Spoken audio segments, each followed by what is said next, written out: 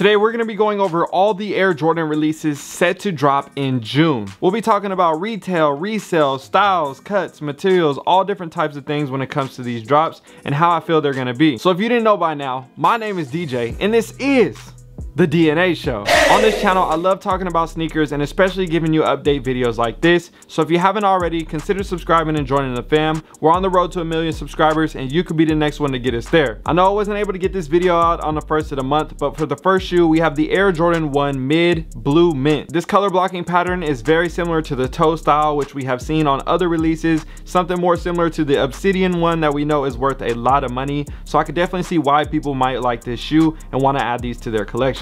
Me personally, I'm gonna pass, but I respect the shoe and I think it's solid. Next up on June 4th, we have two different releases. We have the Ma Maniere Air Jordan 2 and we have the red Oreo Air Jordan 6. So starting off with the Ma Maniere Air Jordan 2, as we know, we saw the Air Jordan 1 and the Air Jordan 3. There has been a lot of hype and demand behind those shoes. We already saw the AMA drop on their official website and we're expecting to see other drops at other stores or on Sneakers app, hopefully on the 4th. So a lot of people have a lot of questions and hopes to get that shoe for retail. I think there's going to be a good amount of people that will be able to get the shoe for retail, and then there's going to be a good amount of people that are going to have to pay resale as well. Some shoes are really hard and you don't see that many people getting them at all, but I feel like when it comes to the AMA drops in particular, I feel like they do a pretty solid job. So when it comes to this shoe, good luck to everybody, and I hope that you guys are able to get the shoe. But I will say, I feel like you have a solid chance. Resale on these are around 400 and something bucks right now. Retail is just above 200 bucks, so I can see why people may or may not want to pay that price. So I can understand both sides of the realm of some people saying, I don't want to pay the 400 bucks, and other people saying 400 bucks ain't that bad compared to other resale prices. I can see both sides of the spectrum. Obviously, we would love to get everything for retail. So again,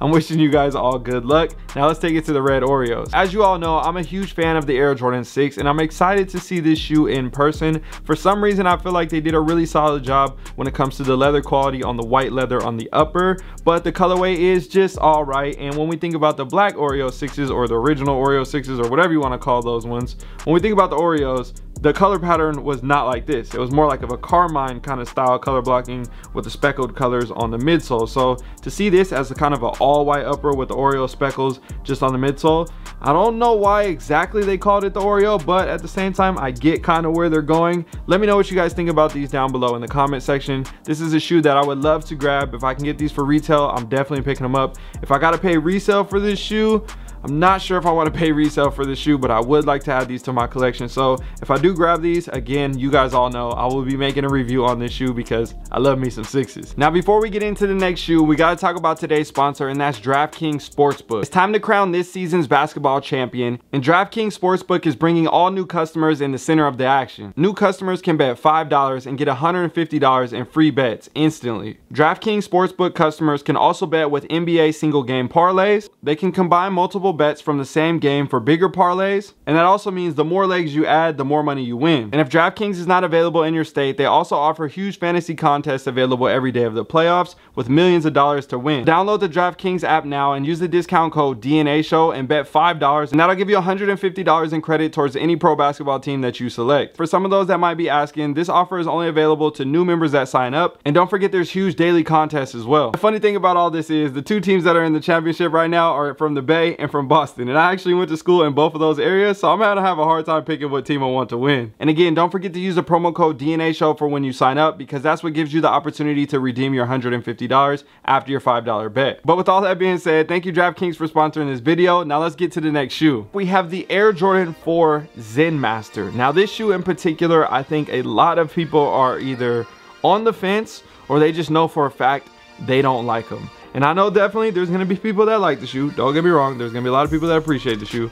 But I think when it comes to this one, there's going to be a majority of people like, I need to see these in person to really see how I feel about them, just based off of photos and everything like that. Now, me in particular, I'm not in any crazy rush to go grab this shoe. Again, if I can grab it for retail and I'll see how it is, and once I get the shoe, I'll make my decision after I make the review and everything. But besides that, yeah, I'm not going to be going out to pay resale or anything like that when it comes to this shoe. Even if this shoe is worth a bunch of money, it just still wouldn't really be for me. I would probably use it as trade bait or something just to use so I could get a different shoe in my collection. So when it comes to this shoe, that's kind of how I feel about it. Let me know what you guys think down below in the comment section. As we know, retail is going up on a lot of different stuff right now, so that's another factor as well. We got a lot of shoes coming out this month, and I know some people are like, I gotta pick my battles, you know what I'm saying? I can't just go after every single shoe, and I get that. I completely understand. All these shoes, 200 bucks, and the next thing you know, it's like 10 or 12 or 14 shoes coming out in a month, and it's like you're easily spending over $2,000 just if you were able to get the shoes for retail. And I know for a fact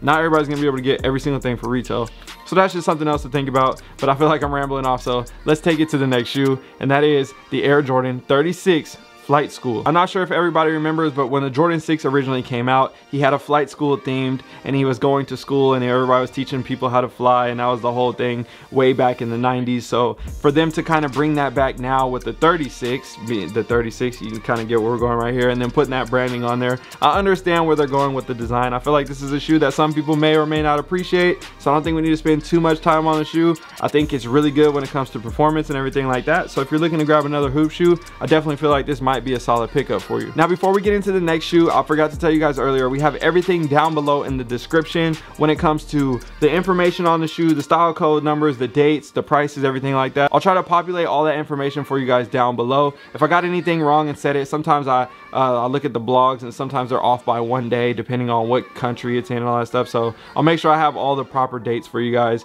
depending on what country and everything like that. So with all that being said, let's take it to the next Air Jordan 1, and this is the OG high, but I'm very interested to see how people think about this one. The Volt Air Jordan 1 is going to be similar to that Chicago color blocking pattern, but with a crazy twist of the Volt on the upper, and you got that clean other hits with the black and the white. But I'm not sure how everybody's going to feel about these. We know that Jordan brand is getting a little bit crazy with the Air Jordan 1s, so I'm not sure these are going to sell out. If they do, I don't think they're going to be worth like crazy amount of money or even really selling for much over retail. We saw the Heritage ones and the Brotherhoods and everything sitting like that, so I feel like if those are sitting, there's no reason why these wouldn't be sitting. But again, we shall see. Let me know what you guys think down below in the comment section. Next up, on June 13th, we have the Air Jordan 1 Low FlyEase Biohack. Now this one right here we have seen in a high top version before, but not with the FlyEase iteration on it. And honestly, I feel like this is a really dope colorway, and I'm excited to see that they made this in a FlyEase version for the people that actually do need this shoe. And it's also a nice change up for people that love Air Jordan 1 lows in particular. I don't know if y'all remember from way back in the day, but they actually did make Velcro strap Air Jordan 1 lows. It was for a short period of time, and I know some people may or may not have been collecting at that time. I want to say that was in like 08 or 09 or something like that. It was a while ago, but I definitely remember that era, and this is kind of just giving me those vibes, bringing that nostalgia back in a new modern twist. Also on June 13th, we have the Air Jordan 1 Mid Light Smoke Gray. Again, another very neutral color. I know a lot of people have been kind of defaulting to mids as well, and we know there's a big, you know, talk about Jordan 1 mids, highs, and OGs and all the different stuff, but at the end of the day, if you like the shoe and you know you want something that's going to be very universal and versatile for all your different outfits throughout honestly any part of the year, I think this is going to be a great pickup for a lot of people. Me particularly, not going to be picking it up. I already have like 80 pairs of Air Jordan 1, so I'm trying to consolidate. Actually, I remember I was talking about trying to get to 100 pairs, but at this point I'm like, maybe let's just consolidate, get some more bangers and not have as many when it comes to volume and everything. But again, that's a whole nother topic we could talk about in another video. Let's take it to the next shoe. On June 14th, we have the Air Jordan 4 Infrared. Now this one in particular I am excited about. These remind me of the green glow Air Jordan 4s that came out a while ago. I used to have those in my collection. I ended up getting rid of them in a trade. I low-key want to get them back in my collection, so to see these coming out, especially with the red color, obviously I love that. So I'm definitely excited to try to grab these for the collection, and I got a feeling these are going to end up being worth some money down the line, and everybody's gonna be like, damn, I wish I would have got them for retail, and then next thing you know, they're hitting for 500 or 600 bucks, because at this point all the Jordan 4s are popping, and you know how it goes. So if you want to get the shoe, or if you're even thinking about getting the shoe, I would consider trying to go after it for retail, so that way you don't have to worry about paying resale for the shoe later. Next up on June 16th, I think we have a fan favorite, and that is the Air Jordan 1 Low OG Bleach Coral. The color blocking pattern gives you those toe vibes, and it has that light rust pink on it, similar to the rust pink Air Jordan 1s that are going for like I don't know, $5,000 now in the high top version. So for that alone, I feel like a lot of people like it for those reasons. Plus it's actually a pretty clean shoe, and you could low-key wear these with a lot of different fits, and I'm excited to see what people pull off with these fits, and everybody's starting to fall into that OG one low vibe now these days. So me personally, I would love to grab these. Do I want to pay much over resale? No. Do I might have to have a chance of doing it? Maybe yes, but if I do, I would consider it. I know the retail is a little bit lower on this shoe, so it does make it a little bit better, saying, oh yeah, you know, I spent 180 or 200 bucks and the retail was, you know, 130, 150 bucks, whatever it is. I don't know, I haven't looked it up yet, but I'll make sure I have all the info for you guys down below when it comes to pricing and everything. Following that release, we have another low top Air Jordan, but this is the Air Jordan 2, and it's called the Responsibility. Now me personally, when I look at this shoe, I'm like, these low-key look pretty fire. I don't know if it's the materials or just the overall vibe of it. It just gives me a very premium feel. I think if this shoe sits, I'm gonna be very happy because I'm like, great, I was able to grab this shoe for retail. But if people realize how nice this shoe is, then it might be going for some money, and the next thing you know, it's gonna be the battle trying to get the kick. So we shall see when the time comes, but I know for a fact this is a shoe that's definitely on my list. I think it's a clean shoe. This is something that you could dress up and dress down with it being a low top, so I'm excited to try to see what fits I can pull off. Now this next shoe I have talked about a couple different times. I feel like it keeps getting pushed back and nobody knows what's going on, so at this point I just hope it comes out, and that's the Air Jordan 9 Particle Gray. I gave you guys my 2 cents about these before. I'm not opposed to the sneaker, but I know whenever a shoe has a white bottom on it, it kind of does mess it up for me because it just gets dirty so fast, especially when you have a darker upper. It's like, why couldn't it be the other way around? But either way, the shoe ends up getting dirty, so you gotta pick and choose how it goes. At the end of the day, I'm not sure if I want to add these to the collection, but I would like to review them and see them in hand and give you guys my opinions on them once I get them. Now we know there's a lot of hype when it comes to the Air Jordan 2s this year, and this next one, honestly, I feel like people are just gassing these up for no reason. Don't get me wrong, actually I take that back.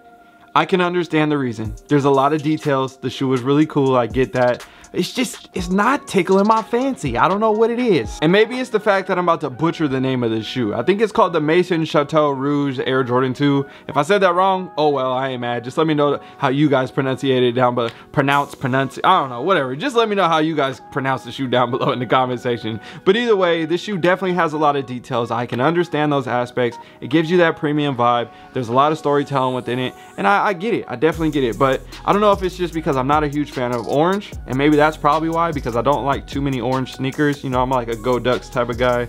I got my V-Lone Forces and a couple other shoes that's orange, but I can't really think of that many off the top of my head that I kept. Like, I always get rid of my Shatterback boards too. Like, all right, my bad. I'm rambling off again.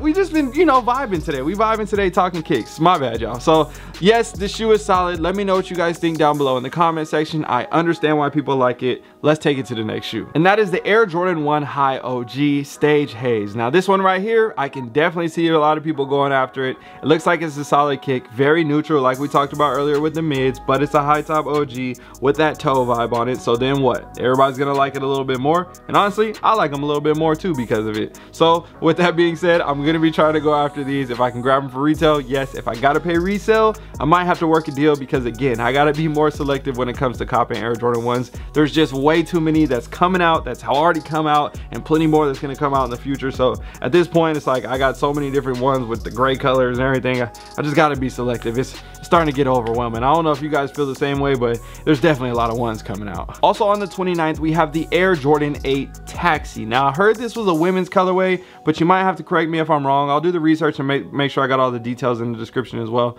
But if this is a women's colorway, me personally, I feel like 8s are slept on.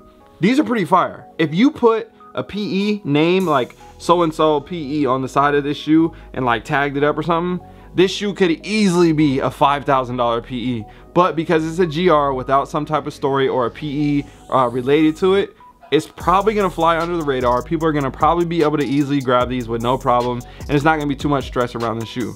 But I feel like this is like, imagine they just put Oregon Ducks on it and they throw a duck on there. Like, you see what I'm saying? It could easily be a $5,000 shoe. So I don't know, I think it's super dope. I love this shoe. I don't know if they make it in my size. If they do, I might try to go after it, but we shall see when the time comes. But let me know what you guys think about these. And last but not least, on June 30th, we have the Air Jordan 3 Desert Elephant. I think this one is also a women's release, but I do not remember. I haven't had time to do all the research yet. But if they are, again, I think this is a solid sneaker. We just saw the mocha kind of with the white version, and then we got the what's it called, the Neapolitan version, which is very similar to the mocha. So this is kind of like that dark version of that, and honestly I feel like they're pretty solid. I keep looking over here at the shoe because I got the shoe up on my screen, but yes, I think these are solid. If they do come in my size, I wouldn't mind going after these. I'm interested to see what the leather quality is like and everything like that. So let me know what you guys think down below in the comment section about this shoe as well, because I feel like these might be some low-key sleepers. You know what I'm saying? You grab them, put them on, put a cool fit together, next thing you know, like you're like, damn, this was worth the money. But I don't know, at the end of the day, everybody's got their own style and how they feel about these shoes. So I'm excited to hear what you guys think down below in the comment section. And again, shout out to DraftKings for sponsoring this video, and if you want to see more videos like this, don't forget to hit that subscribe button and join the fam. Yo, if you enjoyed this video and want to grow your collection or make extra money on the side, I built a VIP mastermind that will teach you everything that I've learned about growing my sneaker collection over the past 15 years. This will also give you access to the DNA fam in my VIP community, where we talk about investing outside of sneakers. And don't worry, if you don't plan on joining the VIP community, it's okay. I also set up a private DNA fam community that gives you access to all the behind the scenes looks from the studio and multiple chances to win free sneakers and gear from weekly and monthly challenges. So all you need to do is click on the link down below in the description, or the first link pinned in the comment section. That will get you set up and into the community. I'm excited to see you guys on the inside. If you made it to the end of this video, drop a comment down below and let me know some different challenge videos I should do this month. I'm excited to incorporate a couple new things.